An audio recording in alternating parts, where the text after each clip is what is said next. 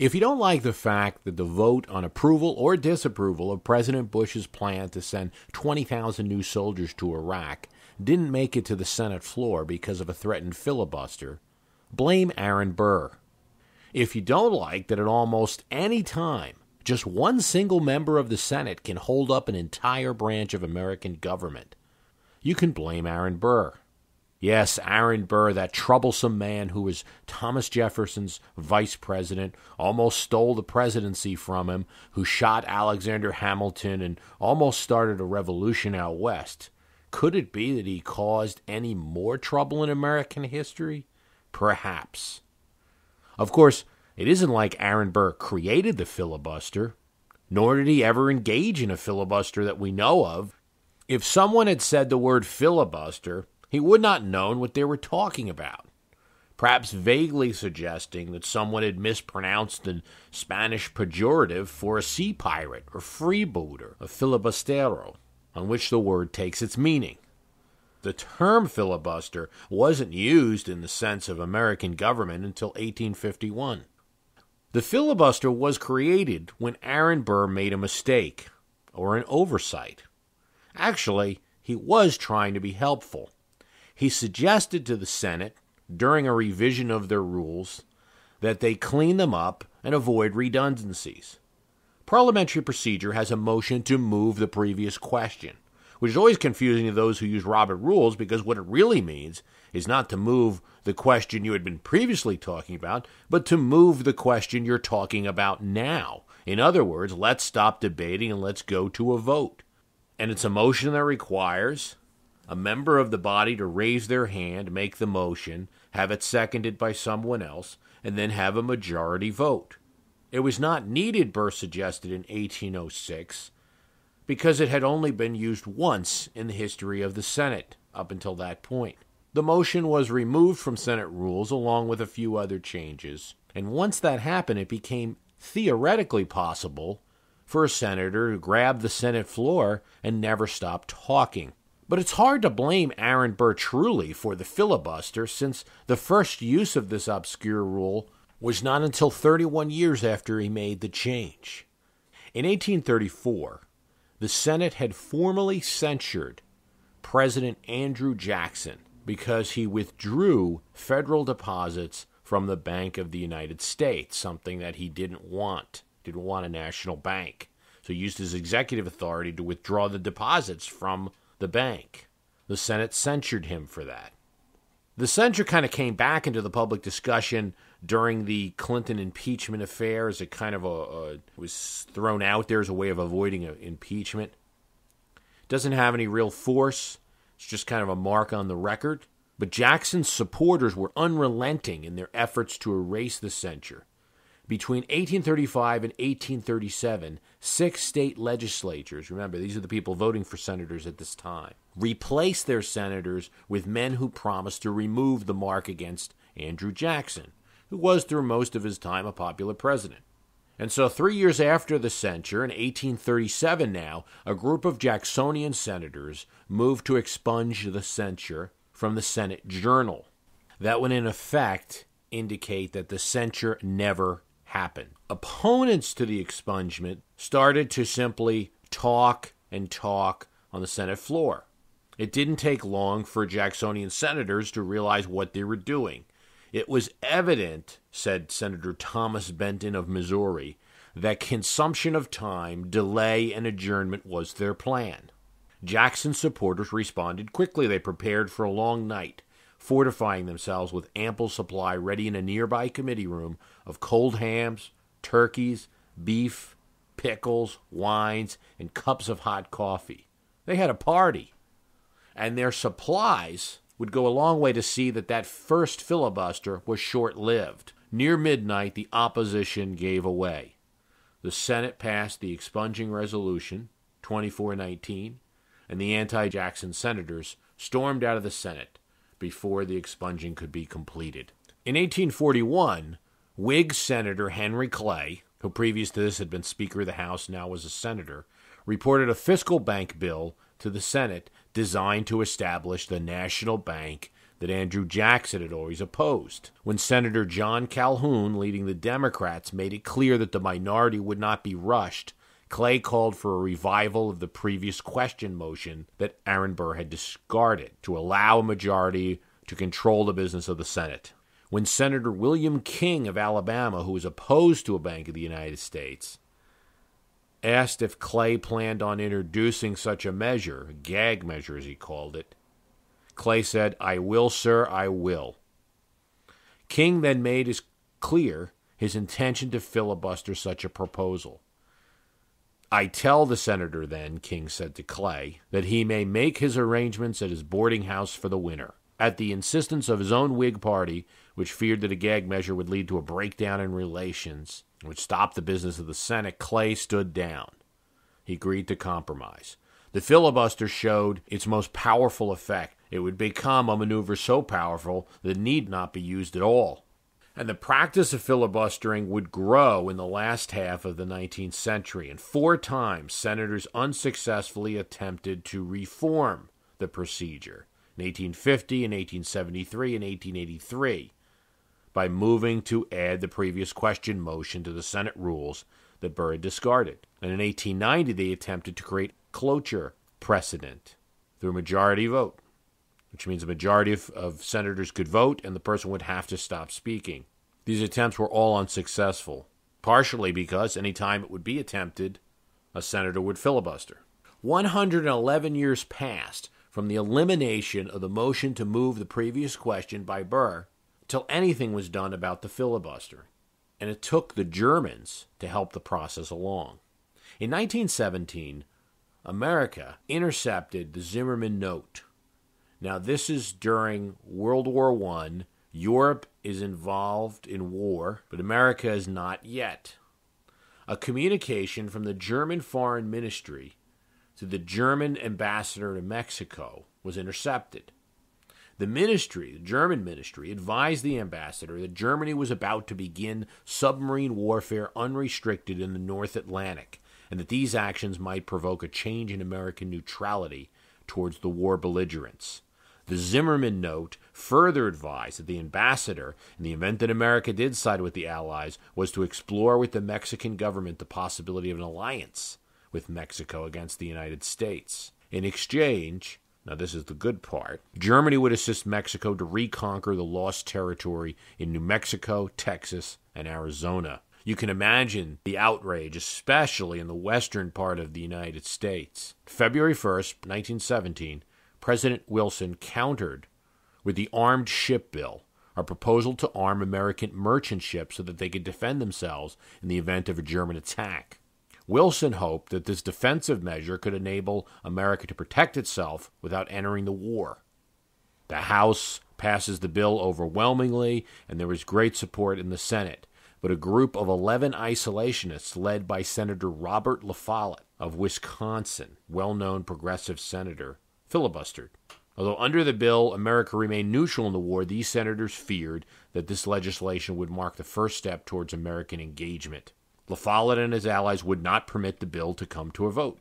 The filibuster had gone too far. Public reaction was immediate and condemning. Even when Wilson declared that he would, under the authority granted by existing statutes, arm America's merchant ships anyway without Senate authorization, the public was still outraged at the Senate. Across the nation, rolls of dishonor were inscribed with the 11 senators' names. In Oregon, a group of voters attempted a recall of Senator Harry Lane, who was filibustering. At the University of Illinois, students hanged Senator La Follette in effigy. President Wilson well reflected the public mood when he said that the Senate of the United States is the only legislative body in the world which cannot act when its majority is ready for action. A little group of willful men, Wilson said, representing no opinion but their own, have rendered the great government of the United States helpless and contemptible. The remedy, Wilson said, there is but one remedy. The rules of the Senate should be altered so that it could act. Wilson orders a special session of the Senate. That session starts by ruling that it must first establish the Senate rules, that it's a new body, it's a new Senate, sort of a change in philosophy from previous Senates. They must first establish their rules before proceeding. And so the rule changes cannot be filibustered because the rules haven't been established yet. That Senate in 1917 votes to add a cloture motion. And that's with one minor change that we'll get into a little later, the only motion that's available today to end a filibuster. And it required 2/3 of the Senate to basically stop a member from talking. And that was fine in 1917 because only 11 senators were blocking the armed ship bill. But it was not the end of the filibuster. In 1946, Southern Democrats blocked a vote on a bill proposed by Dennis Chavez of New Mexico that would have created a permanent Fair Employment Practices Committee to prevent discrimination in the workplace. And this is in 1946, well ahead of its time. A filibuster began and lasted weeks, and Senator Chavez was forced to remove the bill from consideration after a failed cloture motion, even though all along he had enough votes to pass the Fair Employment Practices Committee. Strom Thurmond set a record in 1957 by filibustering the Civil Rights Act of that year for 24 hours and 18 minutes, although the bill ultimately passed. Thurmond broke the previous record of 22 hours and 26 minutes set by Wayne Morse of Oregon. Thurmond had visited a steam room before his filibuster in order to dehydrate himself. Thurmond had also brought a quantity of malted milk tablets and throat lozenges from his office.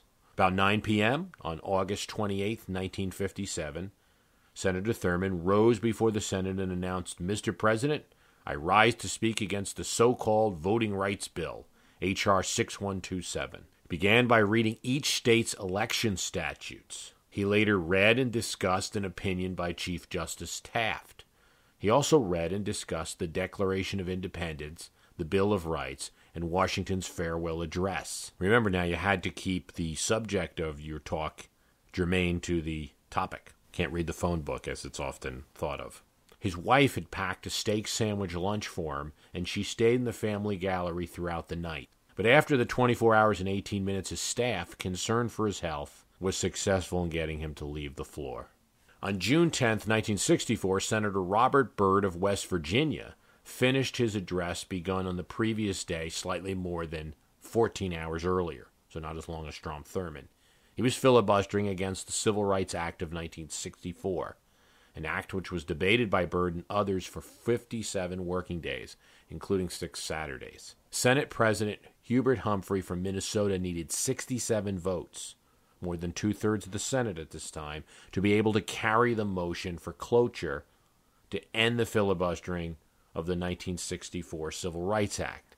Minority Leader Senator Everett Dirksen from Illinois procured the Republican votes necessary to pass the cloture motion. And by the way, it's useful here to point out how much Republicans, working with liberal Democrats, joined together to defeat Southern Democrats and get the votes for the Civil Rights Bill.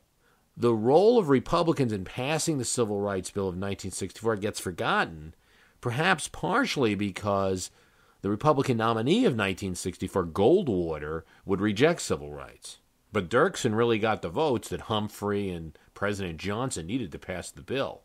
More importantly, the filibusters led by Southern Democrats inspired the Democratic-controlled Senate of 1975 to revise the cloture rule so that 3/5 of the senators sworn in, which normally is 60 senators, can limit debate and end a filibuster. That's the rule that remains today. Now, in current practice with C-SPAN and the TV, you don't often see a senator getting up and talking on and on. In current practice, Senate Rule 22 permits procedural filibusters. This is to sort of avoid the contentious floor speech and the waste of time. The way the Senate operates now, if a senator threatens to filibuster, he informs the majority leader. If there's not 40 votes there, the legislation doesn't move forward. A Senate majority leader still has the option of requiring the senator to go through the process of a filibuster, but it doesn't often happen because that would hold up legislation in the Senate. There's one group of bills that cannot be filibustered, and that is budget bills. They're governed under special rules called reconciliation. Reconciliation once only applied to bills that would reduce the budget deficit. But there's all sorts of legislation that you can put into a reconciliation bill. A famous example of this is COBRA, which, if you read out the initials, is the Consolidated Omnibus Budget Reconciliation Act. But you know it as the thing that says your employer has to offer you, your health plan if you leave. Seeking to avoid a filibuster on his health care plan, President Clinton attempted to put health care through a reconciliation bill, but it was met with stiff opposition from Robert Byrd of West Virginia, who is a stickler for Senate rules. He's known as a great parliamentarian of the Senate. Under the administration of President George W. Bush, Congress has used reconciliation to enact 3 major tax cuts, and Senate Republicans have repeatedly tried, unsuccessfully, to use reconciliation to open the Arctic National Wildlife to oil drilling. In 2005, a group of Republican senators, led by Senate Majority Leader Bill Frist, responding to the Democrats' threat to filibuster some judicial nominees, President George Bush, to prevent a vote on the nominations, floated the idea of eliminating filibusters on judicial nominees by declaring current Senate rules allowing such filibusters unconstitutional. Senator Trent Lott, the senior Republican senator from Mississippi, named the plan the nuclear option. The language reflects how powerful the filibuster is in American government. 14 senators, 7 Democrats and 7 Republicans, led by John McCain, Republican, Ben Nilsen, a Democrat, brokered a deal to allow 3 of Bush's nominees a vote on the Senate floor while leaving 2 others subject to a filibuster. The 7 Democrats promised not to filibuster Bush's nominees except under extraordinary circumstances, while 7 Republicans promised to oppose the nuclear option unless they thought a nominee was being filibustered that wasn't under extraordinary circumstances. Since no one defined what extraordinary circumstances really was, this agreement amounted to we will not kill the filibuster as long as you don't use it. And it may be the end of the filibuster, at least in the blocking of judges. But it sets a precedent to eliminate the filibuster any time it gets annoying. In the end of the day, the powerful threat of the filibuster may be matched by the threat of ending it. We may want to consider if that would be so terrible for American government. The filibuster is an undemocratic, extra-constitutional maneuver that yet has somehow figured pretty well into the mechanisms of American government. Tends to make American government slow-moving. It functions on a brake in an already slow process of government, an extra balance on a system that's got sufficient balance. While it could be argued that the filibuster is a check on majority government, a check against the tyranny of the majority and protection of the minority, its history is certainly suspect, especially its role in blocking civil rights legislation long after a majority of Americans were willing to move forward on civil rights. The Founding Fathers created 2 checks to protect minorities from the majority. The Supreme Court and the presidential veto seem sufficient in this regard. One could also add a free press and the Bill of Rights. I agree with Woodrow Wilson, who saw so much power in the hands of a little group of willful men. The filibuster makes the Senate too powerful in relation to the House, which is the more local body and the more responsive arm being elected every 2 years. We must not forget that the Senate is not proportionately elected, so that a senator can be elected with 250,000 votes in some states and 20 million in another. 40 senators are enough to block an issue from being discussed, yet those 40 senators don't necessarily get voted in by 40% of the population. It could be as low as 20 or 15. When you earn a seat in a legislature, you have a vote and that's it. If you are in the minority and cannot persuade others, you voted and you lost. That's democracy. The historical use of the filibuster in blocking civil rights legislation where the public was ready for it, and recently blocking the debate on the Iraq War when the public in the last election insisted on it, it's clear that the filibuster moves the Senate away from public opinion. But its most damaging effect may be that it hurts the image of the legislative branch. And I also believe by slowing the legislative branch, it gives more power to the executive. When the legislature can't move because of a Senate filibuster, people tend to say, only the president can act. This body of politicians cannot. And they're willing to accept a more aggressive executive. The filibuster should be eliminated, or at the very least, if we don't want to have a government of merely 51%, the cloture motion could be changed so that, say, 53, 54, 55 senators could end a filibuster. And there's historical precedent for such change. In a previous podcast, we talked about how that in the 1800s, there was a quorum maneuver in the House where members of a minority in the House would pretend to be absent when the Speaker called for them. Even if they were looking the Speaker right in the face, they would simply not answer. And they did this so there wouldn't be a quorum, so the House couldn't operate, and they blocked legislation they didn't like. Before the turn of a century, a gutsy Speaker simply ruled them present and won the subsequent sniping about the rule change. Had that maneuver survived, the ability to not be present in the House chamber and block legislation, it's unlikely any legislation would get passed by the House. In my mind, the filibuster is just such an anachronism. Hasn't been dealt with yet, but it should be. With history beating up politics, I'm Bruce Carlson.